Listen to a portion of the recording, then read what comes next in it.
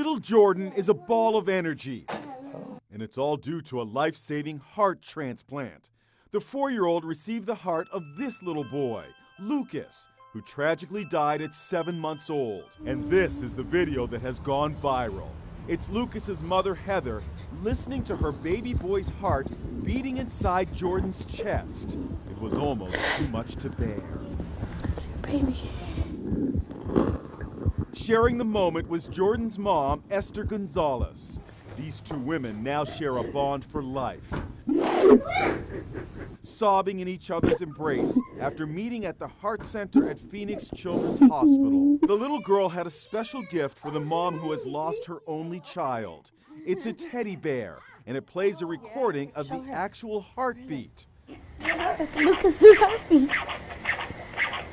These moms have become close friends, bonded forever.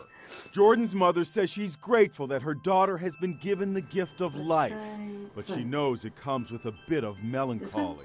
Through our joy, somebody was grieving, and that's so hard. You feel almost bad, guilty that you're taking something from somebody.